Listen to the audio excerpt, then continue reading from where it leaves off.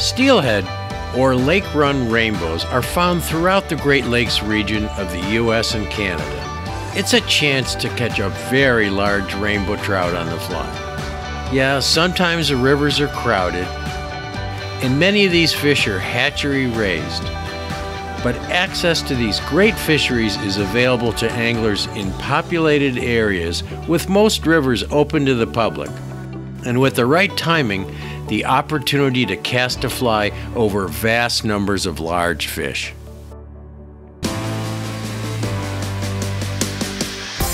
Oh yeah, nice fish!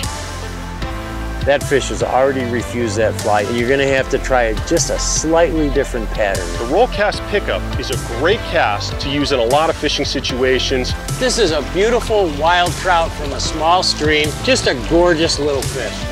I say hit that bank, let's go to that grass bed.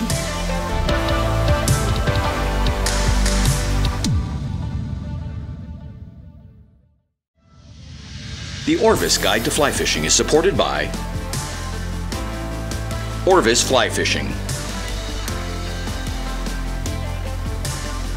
Adipose Boat Works, Global Rescue, Trout Unlimited, Oscar Blues Brewery. I grew up on the shores of Lake Ontario, and when I was a kid, we didn't know anything about steelhead. We had heard rumors that there were rainbow trout that came in from the lake and came up the streams to spawn, but the trouble was the season was closed September 30th when the steelhead come in rivers, and open April 1st after a lot of them drop back into the lake. Steelhead are found in hundreds of tributaries to the Great Lakes, from huge rivers to tiny creeks.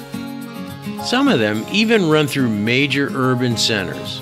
There have been small runs of steelhead in Great Lakes tributaries since rainbow trout were introduced from the west coast of North America just before the turn of the 20th century. But populations really expanded in the 1970s with massive stockings in the Great Lakes at the same time that the Clean Water Act began to improve water quality in the lakes and their tributaries. There's a really exciting fishery that happens every spring and fall in nearly every tributary stream to the Great Lakes. They're big rainbow trout that grow fat in the lakes and then come up these streams to spawn. Now, some people call them steelhead, and some people say, no, they're not true steelhead, because true steelhead are a West Coast fish that comes in from the Pacific Ocean, comes up rivers to spawn. We're not gonna get into that argument here. I don't care what you call them. We're gonna have some fun, we're gonna catch some steelhead, and we're gonna learn how to do it. Oh, yeah! All right, a jump. So, Jeff was fishing down there in a little bit slower water, and I always like to fish a little bit more towards the head. I think the fish are easier to catch when they're in the faster water. They're easier to fool. They have to grab it quicker. And this fish, it didn't take him long to grab that white zonker. Yeah, that's a heavy fish.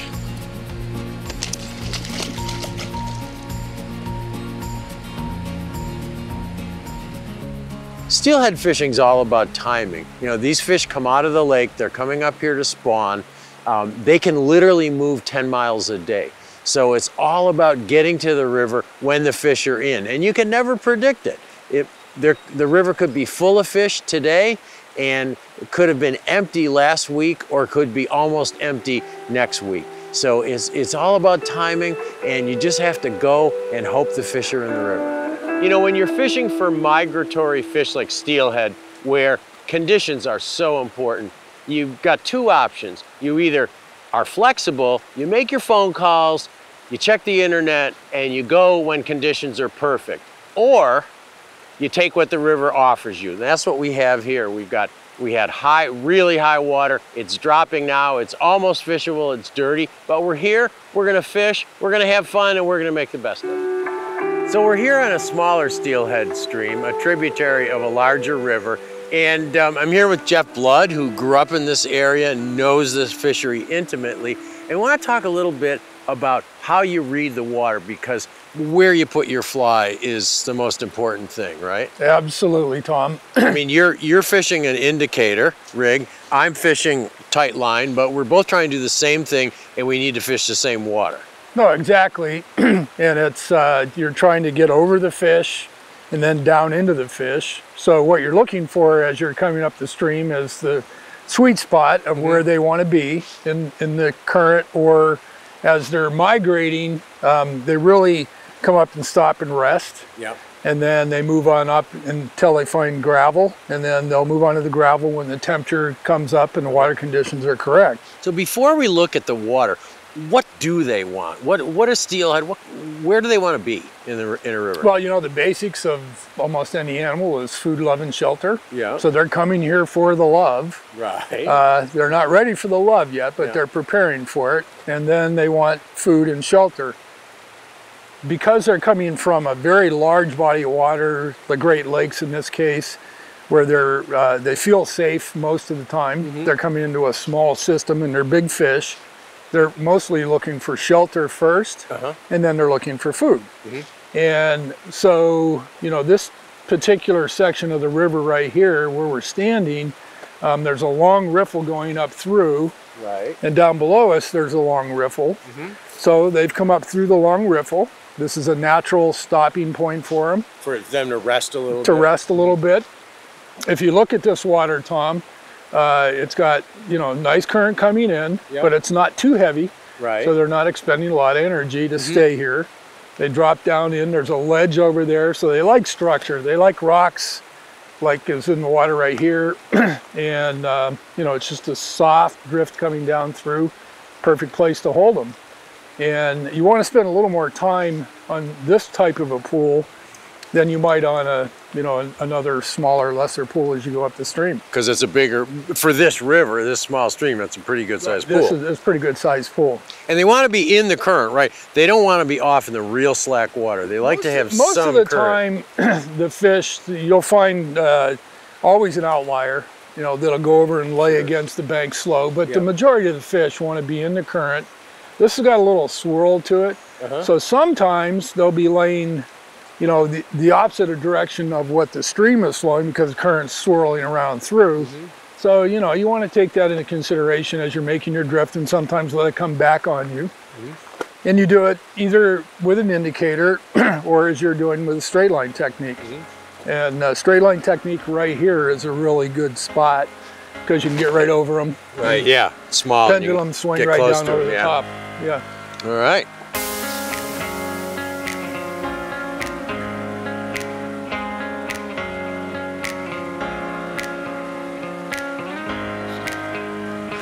There we go. I think it's a steelhead.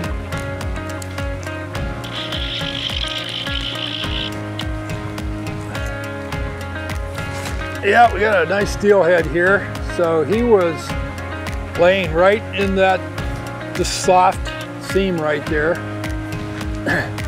And there's, you know, some good structure and a ledge right down there. It's just a perfect place for him to be. And it's not a particularly huge fish, but it's a nice fish.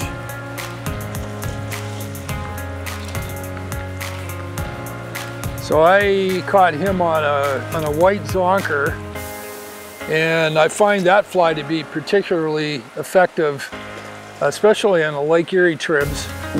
And what I believe it's imitating is an emerald shiner, and particularly a dead emerald shiner, which the reason why it works well is, you know, there's natural mortality every day out in the lake, and the fish feed on the dead ones. A lot of people don't know that, but they do.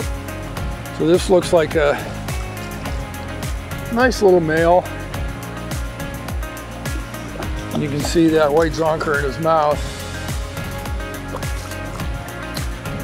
You can see my egg pattern above the fish. So I fish a tandem rig. Just, you know, gives you twice the chance of catching the fish. And I'm gonna bring them over here and see if we can land them. And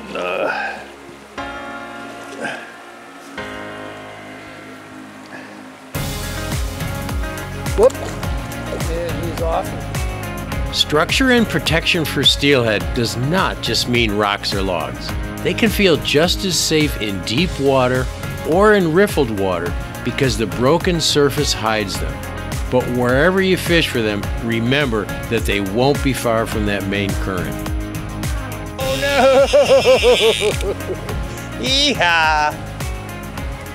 Yeah, yeah, you know that. It just looks so good over there. It's overhung. It's got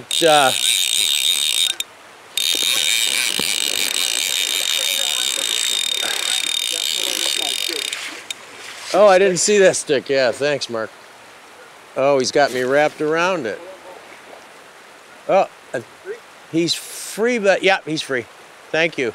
I didn't see that. Okay. Yeah. As I was saying, I was over there against the bank, and there's a nice overhang there. There's a stick hanging over there, and the current looked just right. And you know, these steelhead do like to have some protection, as Jeff was saying. So that's a pretty fish, huh? Pretty bright. Ate the white zonker again. Would be a wild fish, I don't know. Hard to tell, but pretty fish anyways. Whoop. Bye-bye, buddy. Ah, woohoo! So I came up on this fast water here, and I noticed this soft water on the inside where that whirlpool goes around, and I thought maybe just ahead of that swirling whirlpool where that big foam thing is, where those bubbles are coming down, there's a nice soft edge. It's relatively deep in there, and sure enough, second cast there was a fish in there. And now we got to get this fish back. He's way on the other side.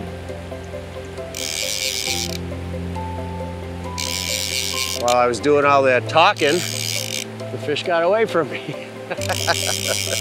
So I think not really a good place to land him in here. I'd like to be below him.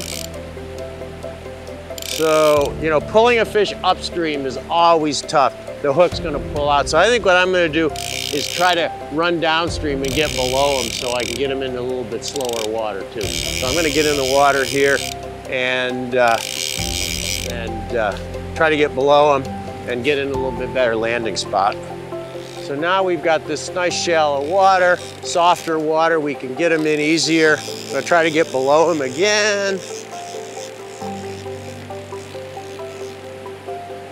Nice fish. Oh, and he ate the egg. This fish ate a fly that was given to me by an angler who's been doing well with it. It's a big yellow yarn egg fly. And I've got to go over and thank him for that.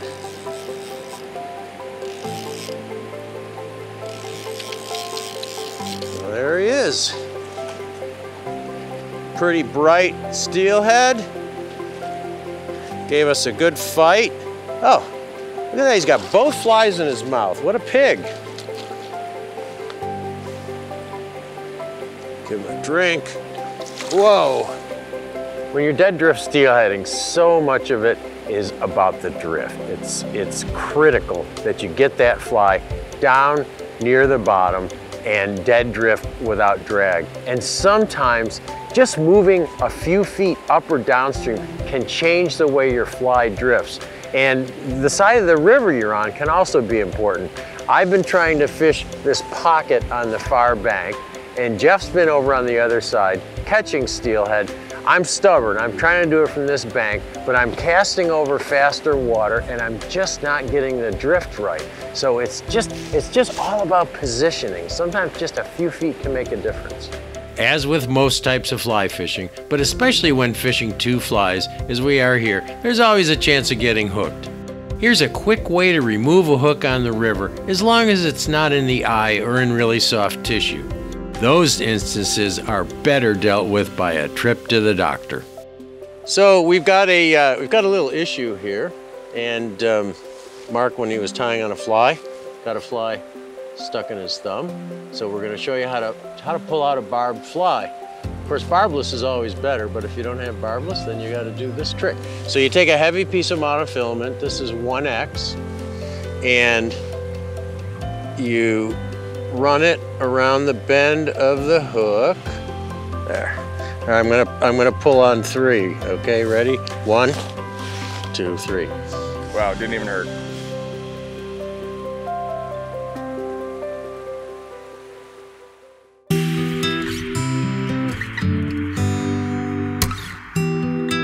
There are 2 basic methods for catching Great Lakes steelhead: dead drifting and swinging the fly.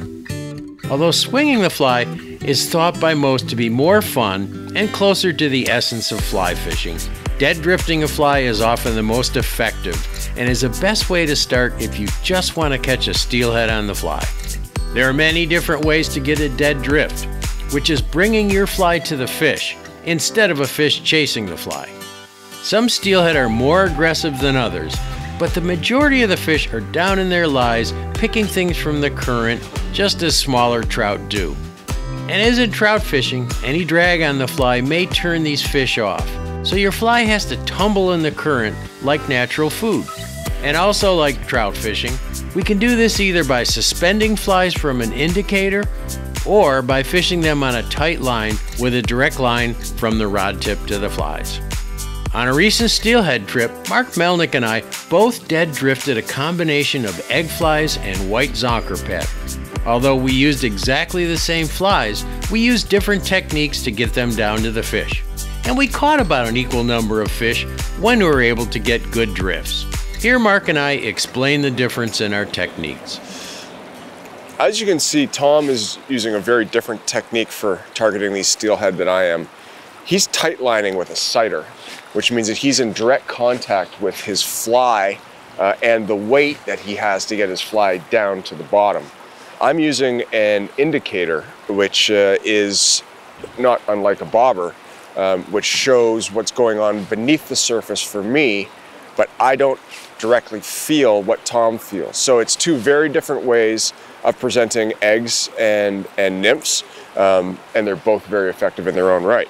You know what? To each his own. Tom loves the sensitivity of being able to feel those fish take or to feel the bottom, and I like the action of seeing the bobber go down, the indicator go down, and setting the hook on these fantastic Great Lakes steelhead. So what I'm doing is called tight lining or high sticking. And what I'm doing is I'm using a very thin line, and it's all leader. I really only have the leader outside of the tip of my rod. So you plunk the flies down, whether it's weighted flies or a split shot, they go right to the bottom. That thin line that they're connected to doesn't have any resistance, and it cuts through the current, gets right to the bottom. Then you tighten up a little bit and just try to lead those flies down through the pockets. It's dead drift, and you got just a little bit of tension on it so that you can feel every bump on the bottom and maybe a little bit more solid pull that might be a fish.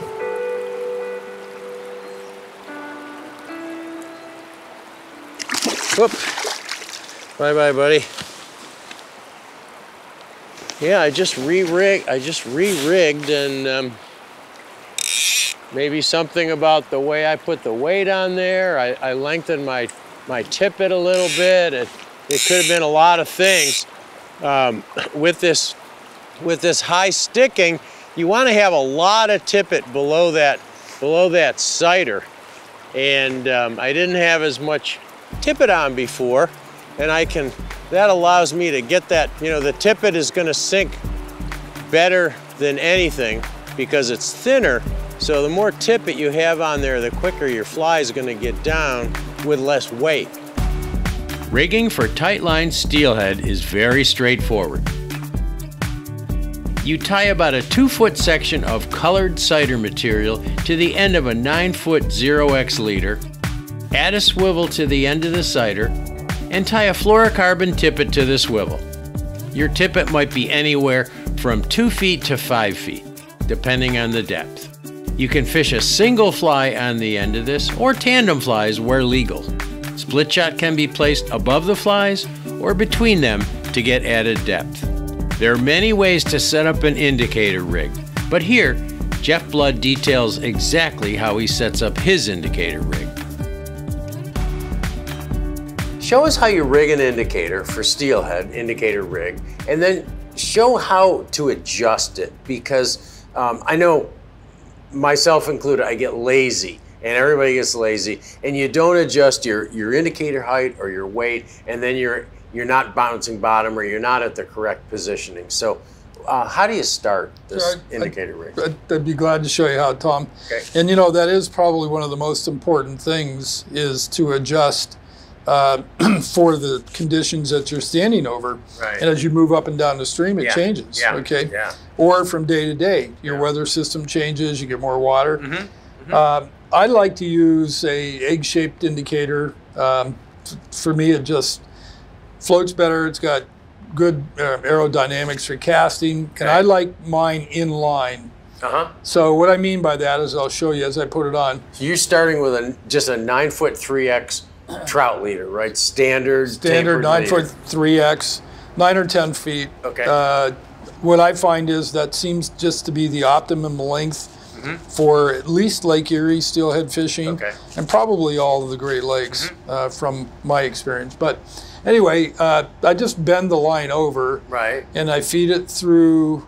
Bend the leader over. The leader, I'm sorry. Okay. Yep. And feed it through. Right. And now you got a loop sticking through there, and then you take your tag end and feed it through that loop, and just pull the whole system all the way through, and then you tighten down. Now what that allows you to do, so that doesn't slide. It locks in place. If you notice, it's locked in, and it's, when I say in line, you can see how it's proportioned all the way around. So it's not a pendulum flopping around or whatever. Yep. And I just find that works better, especially in the wind. Okay. Now, if I want to adjust that, you know, I just back it off. Back off. Well, I'm just pulling the line through, and then I just draw it down, and now you can see I've moved that down a foot. Okay. Okay. And I can move it all the way down. You want to bring it back up? It's just I can move it all the way down the system. Okay. Now, often what I do is I'll put a swivel right where the tippet material starts on your leader. Okay. And the reason I do that, a couple of things. In the fall of the year, when all those leaves are in the system, and you hook a leaf and the wind blows it and you get a helicopter effect, and it just twists your line. This makes it go away. The other side of it is, when you're tying in your tippet material, it's a better junction, especially if it's fluorocarbon and you have a nylon leader. Okay, so you start with a standard nylon leader and then fluorocarbon tippet. And fluorocarbon tippet. Okay. And that's what I fish. So straight 3X off the swivel. 3X. Okay. And then I go to my fly, and I use a tandem rig. Okay. And I use a improved clinch to this fly. Okay.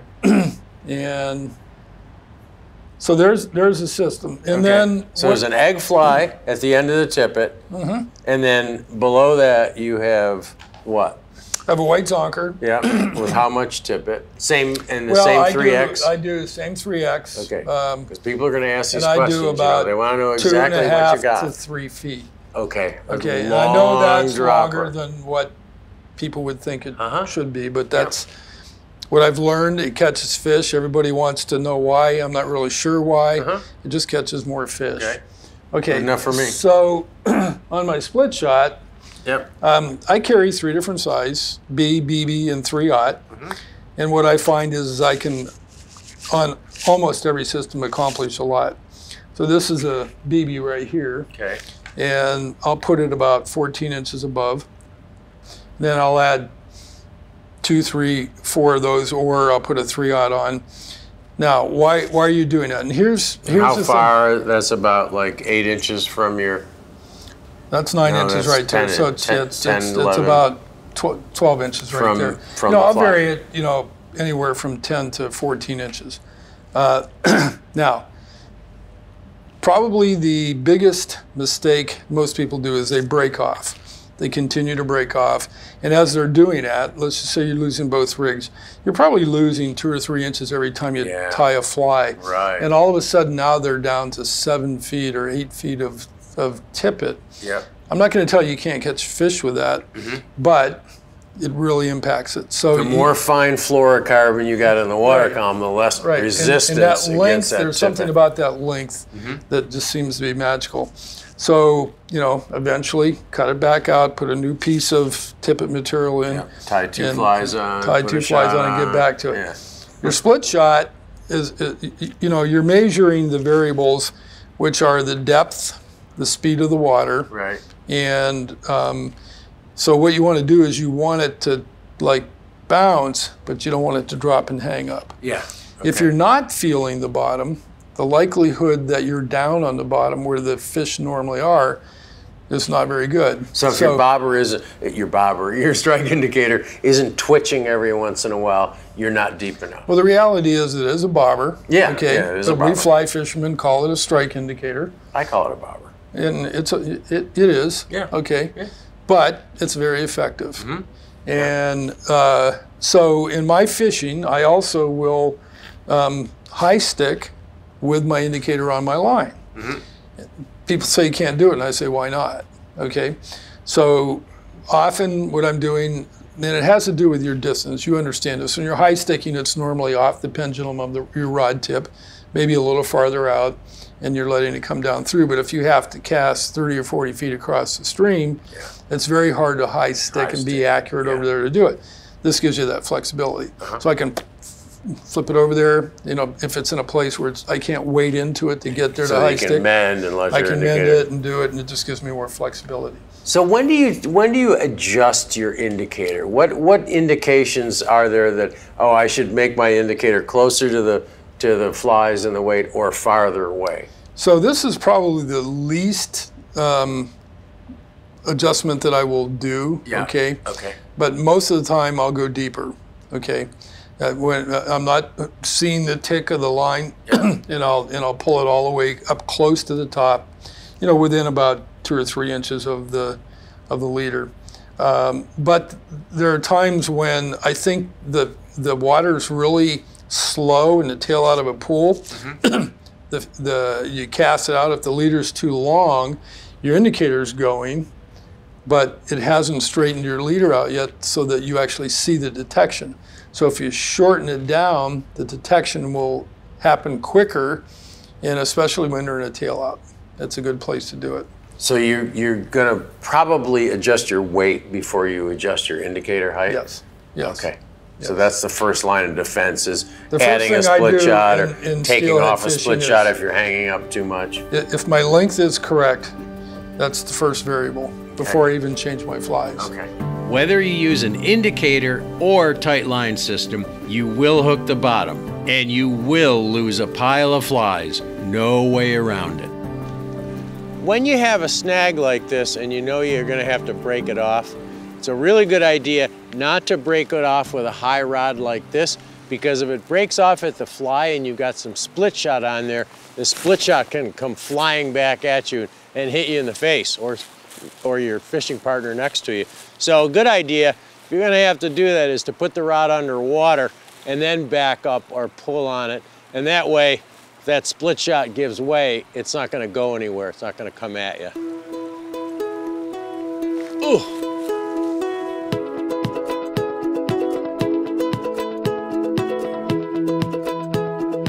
You can manage this fishing with a 9-foot rod for a 7 or 8 weight line, especially in the smaller streams. But a better option is to go to a 10-footer. That extra foot holds line off the water, which is important regardless of whether you're fishing an indicator or using a tight line method. Steelhead returning from the ocean may or may not feed. The answer to that question is subject to endless debate. But there's no doubt that Great Lakes steelhead feed on their spawning run, as their bodies don't need to make the physiological adjustment from salt to fresh water. Steelhead eat aquatic insects, bait fish, and at the right time of year, eggs from other steelhead, and from Pacific salmon. Wherever you go, be prepared with some larger trout nymphs, egg patterns in various colors, and streamers. But most rivers have their particular favorites at different times of the season, so do your homework before a trip and visit the local tackle shop to get the latest info. And never pass up the offer of a fly from a generous angler who's more successful than you are. Man, I forgot how cold steelhead fishing is, so just make sure that you dress warmly, dress in layers, use hand warmers, and wear gloves. Don't be like me. Next, we'll explore a more elegant, and most of us think more fun, way to fish for Great Lakes steelhead, traditional swinging techniques. Swinging flies for Great Lakes steelhead came late to the game. Originally, on East Coast rivers, anglers tried traditional West Coast steelhead techniques with shooting heads and sinking lines. But because many of the rivers were smaller and not conducive to swinging, fishing egg and nymph patterns became the norm. But then this technique, borrowed from West Coast steelheading and European Atlantic salmon fishing, became more popular in all sizes of rivers. Modern two-handed rods and lines, plus the bigger flies with flowing motion popularized on the West Coast, became a lot more popular. There's a fish. Fish. Yep. There you go. Swinging is considered the most fun and the most pure form of steelhead fishing. While day in and day out, it may not be the most productive way to catch steelhead, in the right situation, it can be productive, and it's far more interesting and exciting. Swinging involves getting the fly down to the level of the fish, but slightly above them, and moving the fly past the fish in an arc. Not too slow and not too fast. It's a great way to cover more water than dead drifting a nymph or an egg. And the strike is more exciting because the fish often take the fly with a violent rise as it seems to be getting away from them.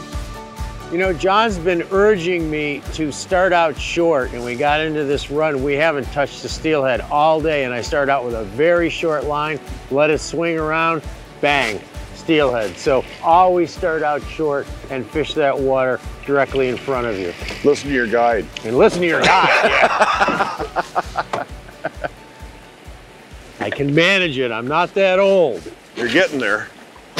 My legs are short. That's my only problem. There you go. That's why I'm helping you out. Oh, okay. Thanks. I want to see a high rod. Okay, Tom, you got a lot of big rocks. Yep. We don't want that leader getting around the rocks. All right. So no side pressure until he gets in close? No, sir. Okay. Good plan. Unless he comes to the surface, then you're going to roll your rod low, okay? Mm-hmm. He or she, do we know? It looks It's a he. Is it? It looked like a female to me. I have no idea, man. He was 100 yards away from us. Okay, now you can start doing your side pressure. All right. It's not a big fish, but a beauty, though. No. Oh. Yeah. Nice. That is a nice fish. It is. And yeah. it's a he. It's a he? Bigger than you thought, isn't it? Yeah, a little bit. Yeah. Nice fish. Pretty. Fish. Right in the corner of the mouth. Beautiful. Look at that. Wow. But the anticipation of sudden pressure on a swinging fly is electric, especially after making hundreds of casts without a strike. How you set up to swing a fly depends on water flow and depth. The more you angle your cast in an across-stream manner, the quicker the fly swings, which is important in slower flows where the fly might swing too slowly. Angling the cast in a more downstream direction decreases the arc of the swing and slows its progress across the current. But it also does not allow the fly to get deep enough in some situations. Getting a fly down to the fish is important. One way is to vary the density of the heads you use. So when you cast to the far side, there's a rock shelf over there. It's quite shallow. Normally you would bump on that, right? And then I would say hold your rod back. It'll pull the fly off of that and we drop it into the trough. But you haven't touched anything over there. So that to me is just a good indicator that the fly's not getting down deep enough. The other thing is the angle of the line on the water. So if you have more floating line going out ahead of the boat, downstream from the boat, right, and it's staying up high for a greater length of time, that's telling me we're still not getting deep Still enough. not pulling it down. So if I was here without you, I would know that I'm not getting deep enough because I wouldn't be every once in a while ticking bottom. I'd feel a little hesitation. Is that what I would do? Those are the indicators that you would look for personally. So the first one would be, yeah, if you actually put a cast a little higher upstream, you should be ticking bottom right away, or very, you know, as soon as your line's in there. The other one is that the length of line that you have out that's still elevated high in the water. Those are the things that you look for. Okay, so that's what you look for, some of that floating running line going down to get down underneath. Okay. Yeah. Okay. Exactly. Sounds good. All right. So we're gonna put a sinking head on here. Go to the next. This one is this one is called This End Too Real. Is that the? No. So we're in a deeper, a little bit faster run, and John didn't feel like my fly was swinging deep enough. So we went from a head with a 3 to 5 inches per second sink rate to a 7 inch per second sink rate. So we've gone to the heaviest head that I have in my arsenal.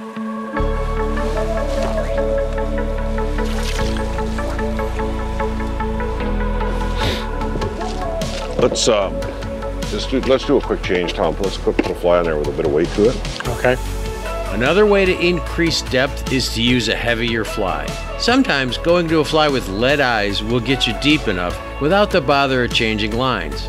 It's a smart idea to have popular swinging patterns in both weighted and unweighted versions. Besides the angle of your cast, mending and how you follow the fly's progress with the rod tip can affect your swing. Yeah, the other thing you can do is a couple of slackline mends. That'll push it down as well. So whenever the fly is under tension, the fly will ride higher. If you want to drop a fly in deeper on a longer line, we can introduce just some extra line, slackline mends, right? So you throw a couple of slackline mends into it, right, and then let that pull out, and the fly will go down deeper in the pool. John's been explaining something to me that's I think a very subtle part of swinging a fly, and that's after the cast and after making a couple mends, pull back on the rod a little bit, which helps slow down the fly's swing speed. John, you want to explain exactly what you're getting at here? Yeah, so there's a couple of reasons that we do this. Number one, you made a cast a few minutes ago where you laid it out. The leader kind of hooked around, and what I did was, after I let it swing down to about a 45-degree angle, I said to you, just pull back on your rod a little bit. So what that does... You mean my casting's not perfect? It's not perfect all the time, but you're close, you're really close. But what that does, if your leader is actually hooked around in a circle like this, what you do when you pull back is you actually allow the time for the leader to turn and straighten, and then you follow it down through the pool. Okay? Yep. So you've actually repositioned the fly more into the manner that I think the fish would like to take the fly, which is kind of that straight up stream approach, right? So it looks like the fly is actually swimming upstream. Okay, so that's one. Secondly, when you make a cast, if you allow the belly of the line just to swing over like this, it's actually pulling the fly across. Right. Okay? If we throw an upstream end and you pull back the rod, you actually turn the fly again. Now the leader is hanging straight down off your rod, and you've slowed down the presentation, and as you push your rod forward, it allows the fly to go deeper in the pool, but still in that upstream facing manner. Okay? So it's very simple, they're very subtle movements, but as long as you are making that right presentation, because it's all about presentation of the fly to the fish, and as long as you continue to make that right presentation, you're covering the water effectively, it's going to produce. Okay. Man. Now just hold back a little. Right, now follow, and just use the current speed as the judge. Okay. Or you judge by the current speed as to how fast you're going to follow that fly through. Okay. You can be a little bit slower than the current speed. The fly will ride up a little higher on a tighter line, but it also presents the fly slower. Two-handed rods are a lot of fun and you can cover a lot of water easier. But in some waters, you might want to use a single-handed rod. Maybe it's all you got. That's fine. I have a 10-foot 8-weight here, and it's a floating line on there. It's a Scandi line, but you can use a standard nymph line. And then you put a poly leader on the end. This one is a 10-foot, 7 inches per second sinking leader. And then you just tie a tippet on the end of there and put your fly on there, and you can fish very easily with a single-handed rod as well. The single-handed rods are best in small streams where you don't need long casts. A 10-foot 8-weight rod is a good tool for this, although in smaller rivers where you don't need to keep as much line off the water, even a 9-footer will do. So if you're fishing a single-handed rod, you can use a standard floating or sink tip line, floating line usually with a poly leader. You can also use a Scandi line, and then you can practice your two-handed casting. You can do these two-handed casts like a snap tee or a double spay with a single-handed rod. It's not that hard. In big water, where it's a struggle to get your fly into position because you can't wade deep enough, or you want to cover more water in a single cast without struggling to make long casts, a two-handed rod makes longer casts and drifts much easier. These rods run from 11 to 13 feet long. The shorter, lighter rods are good for moderate rivers where you don't need really heavy sinking heads to get down. In very large rivers, a 13-foot rod or longer will make it easier to cast longer distances, and these bigger rods will support casting extremely heavy sinking heads. What kind of conditions are best for swinging? Aggressive fish willing to chase a fly are always better, which often happens with fresh fish in the fall.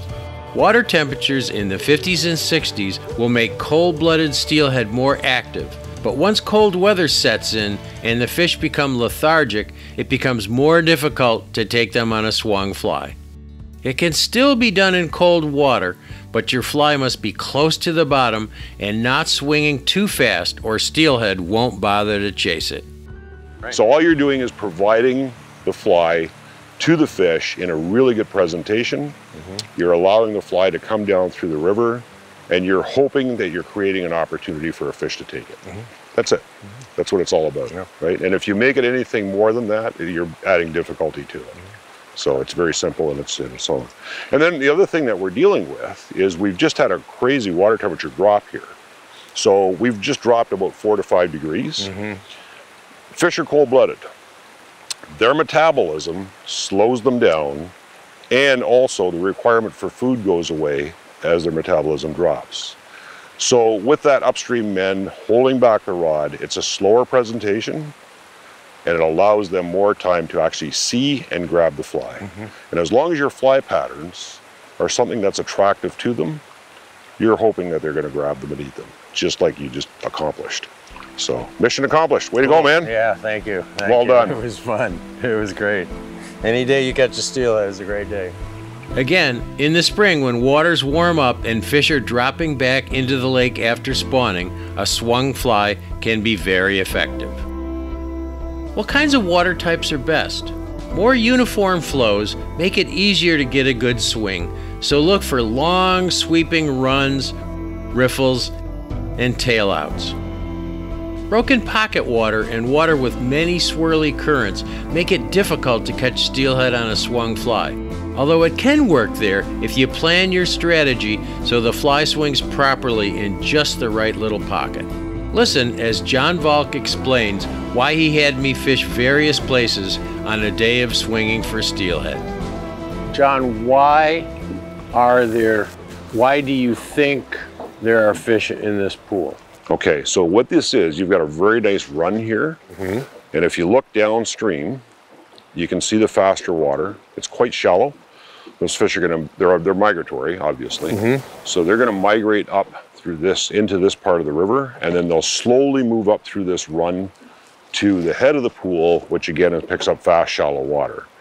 So when they get there, especially if it's a bright day, they'll turn back and come back into this pool and hold here. So this is a run, but it's a holding area, you know. And it's a holding area because it's got deeper water. Deeper water is a deep trough. And some rocks. Exactly. So you have structure in this pool that's gonna hold fish. You have the deep trough down the center, and you have a nice even current speed, right? This is that really nice soft, they refer to it as walking speed current that makes swinging a fly so easy to do, right? So that way you get a nice presentation of the fish, and then hopefully you're gonna light one up here in about 2 seconds, and it gives us a nice big pool to fight them in. So John, why we're fishing just a little bucket here? Right. Why are the fish in this spot? I mean, it's a big pool. The current looks about the same. It's a little bit slower over there, a little bit faster here. But why are the fish right here on this side? So first of all, fish like to swim. Yeah. And they like to be in water. So that's why they're here. Okay. Oh, that's very helpful. Thank you. Okay, if you look downstream, you've got this big, long, flat piece of water with a nice even current in it. Right. And what happens is on the bottom of the river, there's actually a depression or a just kind of like a channel. It's a deeper trough that comes up through. And it's the shape of the trough. So way down there, it's gonna start almost dead center of the river, and then it comes up the middle over here, and then it actually kind of comes off to this side, and right here we have a depression in the bottom of the river. So that depression might only be 1 foot or 2 feet, Tom, but it's enough to hold a fish as they're migrating up the river. They can hold here for just a little while. You know, might be a few minutes, it could be a day or two. But quite often I get to these little depressions, we run a few casts through it, and guess what? There's another one there. So John, why did we stop here? We've got a big long pool. I mean, it's what, 200 yards long, and it all looks fairly uniform. Why did we stop in this particular place? So just like the other pool that we went to, there's a little depression in the bottom. We have basically the same idea here. The depression in the bottom is a little bit larger, but we've got some really big boulders. Yeah. And if you look just downstream, Tom, just downstream of the boat, like 15, 20 feet, you'll see some swirls in the water. That's the current, the hydraulics being kicked up off the boulders. Okay. The fish will be sitting in those boulders. Okay. And then they'll bust up into the next run.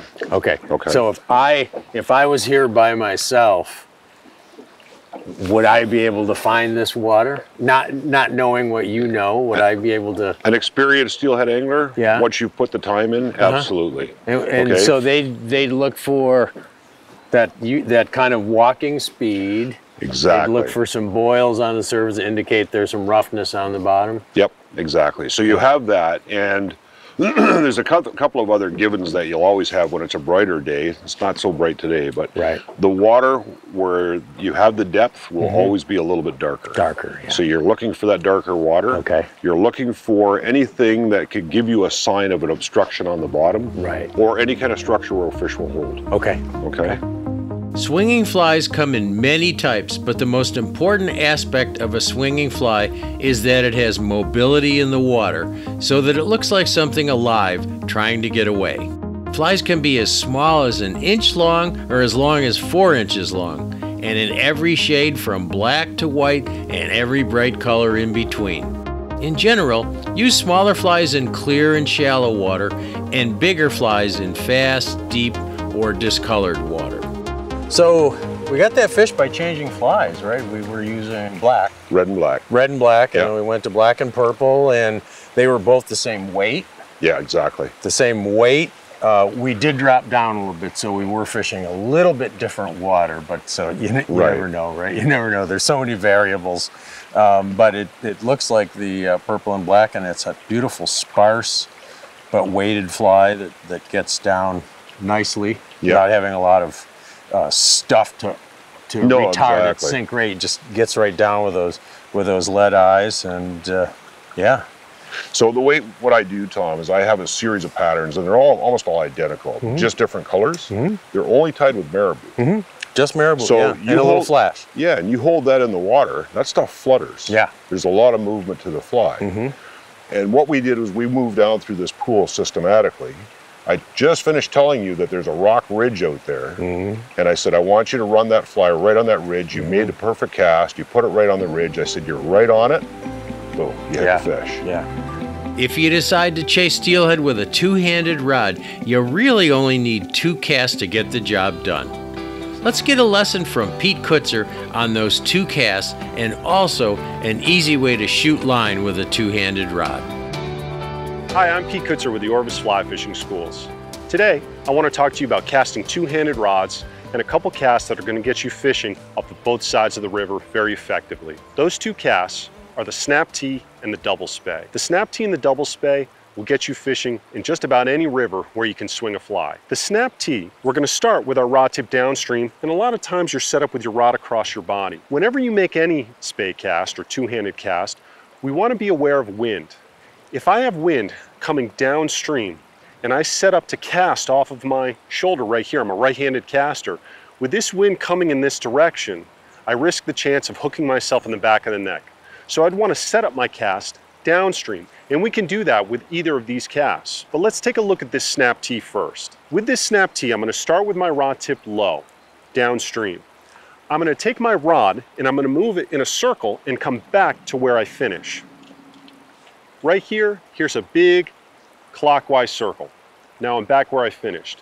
By doing that, that's going to take our line and set it up upstream, where we can get that good anchor point and set up to deliver that fly. After we make that snap, we're then going to sweep our rod around, climbing, getting it into our good forward cast position. Once we're here, now we can deliver our fly. Again, I start with my rod tip downstream. My rod's kind of across my body, or my arm's going over my body. Here's that circle, right back to where I started. Now I can begin that sweep, climbing, climbing, climbing.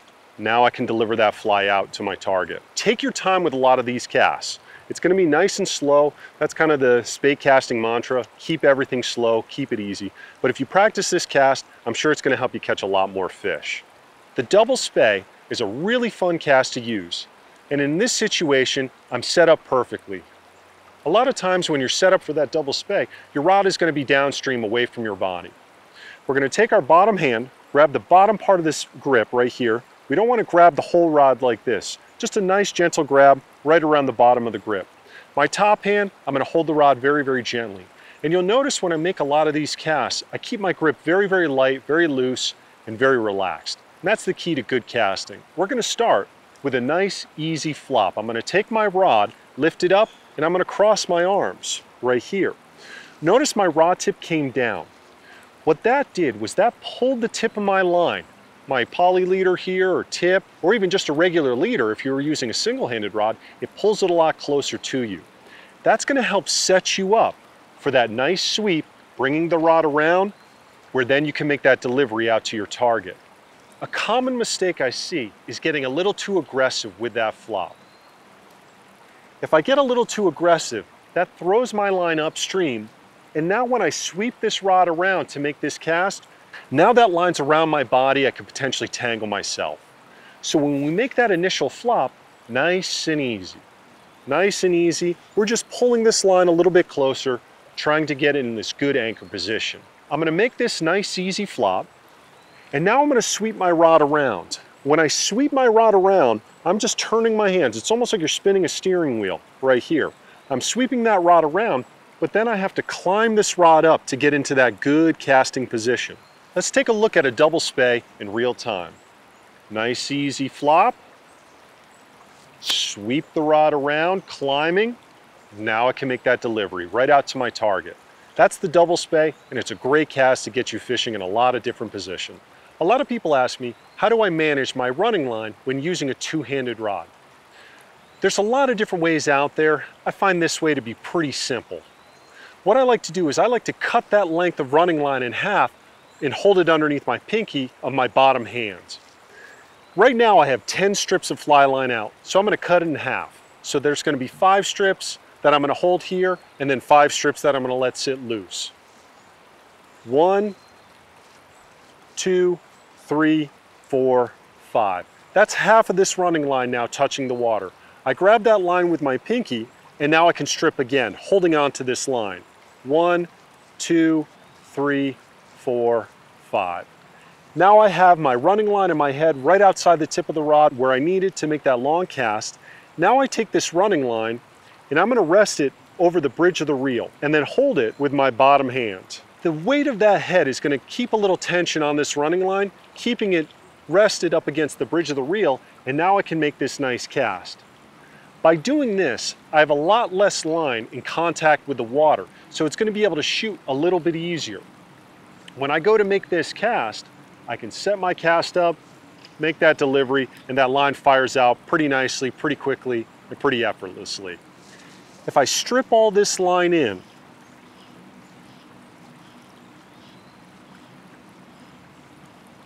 and hold that line right there on the water, and then wrap the line underneath the reel, and I go to make this cast, even with a good cast, that line came off very, very slowly. There was a lot of tension with that water holding onto that line.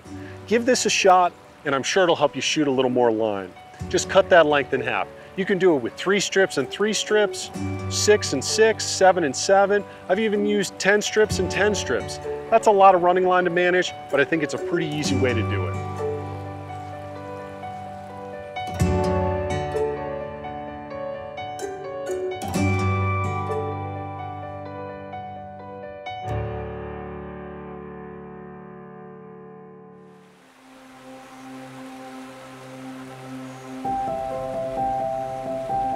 There's one final piece of advice I can give you when swinging flies for steelhead. Don't set the hook like you would on a trout, dry fly, or nymph. If you do, you'll just pull the fly away from the fish. Lousy cast that was. It's all right, Tom. You can get fish on lousy casts. They don't all have to be pretty. Wait until you feel the weight of the fish, then just tighten up, hang on, and enjoy the ride. There's a fish. Fish? Yep. There you go. Did I lose him, or is he coming at you? He's there. He's still there. Nice. Way to go, Tom. Yeah. Nice steelhead, buddy. Nice fish. Beautiful.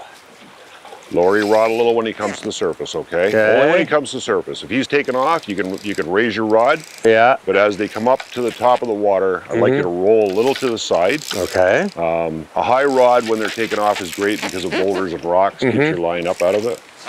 Play them a little lighter, Tom. All right, all right. I'm going to back the boat over towards the bank here so I can get out and net this fish for you. Yeah, I want to get out too. I'm not, I tend to be heavy-handed. Yeah, don't be heavy-handed. All right. Right? We really want to show off the fish of this river. Okay. Love that pull after all those casts. What'd you make, 20 casts? No, made more than that, man. Made more than 20 casts. Easy, lighten up on them. Jeez. We got 16 pound out there, man. Is that gonna get off? Are you worried about the hook pulling I'm worried out? about the hook pulling out. Oh, okay. So, you know, especially if they're hitting a little bit light and that look like a light take. Yeah. So we call those skin hooks. Uh-huh. Right, where you don't get them in the mandible, you actually get them in the front of the mouth. Yeah. And that hook can pull out, right? Okay.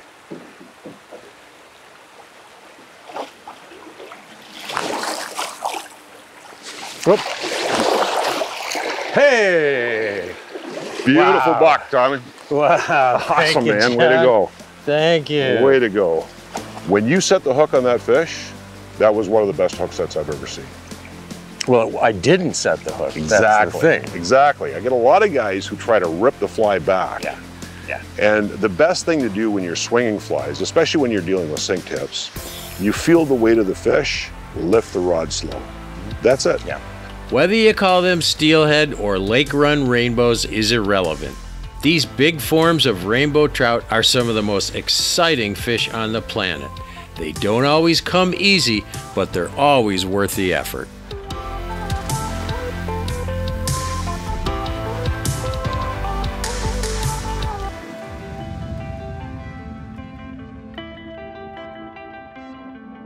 The Orvis Guide to Fly Fishing is supported by Orvis Fly Fishing, Adipose Boat Works, Global Rescue, Trout Unlimited, Oscar Blues Brewery.